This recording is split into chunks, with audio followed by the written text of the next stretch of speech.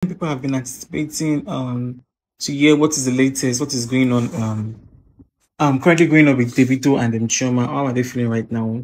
Waiting to hear something from them or any, you know, just talk or say something.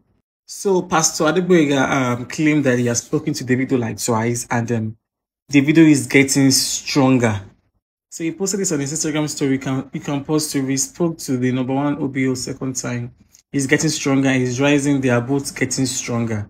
So this is actually a good news. And honestly speaking, at least this is the good news, and they're getting better. It is well.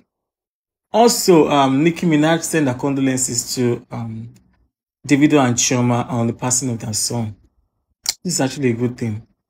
It is well, though. It is well. We can't wait to have them back. I know it's not easy, but oh my, it is well. Hello.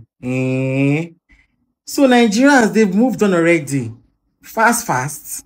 Honestly, when this tragic event happened yesterday, was it yesterday or 2 days ago, thereabouts? Like when it happened, Nigerians they didn't even want to believe. They were money, they were sad and everything. Within 24 hours, everybody has moved on. It is well.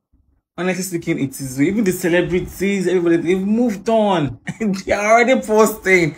They don't even waste time. It is well. This life, eh? So Ruga, that name, I'm always having issues with pronunciation. So he was angry with rants. Let me show you what he posted on his Instagram story. Well, the world has moved on quickly.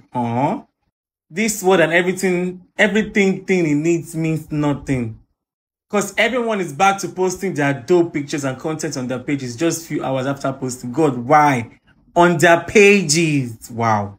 We humans are the darkness and void that has to evacuate this beautiful world, because this world would have still been so beautiful without us. Everything accrues in front of these poverty-stricken Nigerians' eyes. Lol. I pray you'll never lose a loved one. You all are so damn lucky it's not you in their shoes. Wow. But then again, I don't understand.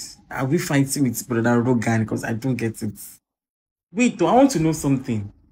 Is there a time frame, or you should just give us the date and time when we're supposed to move on? Because as it is, almost everybody has moved on, and that is life.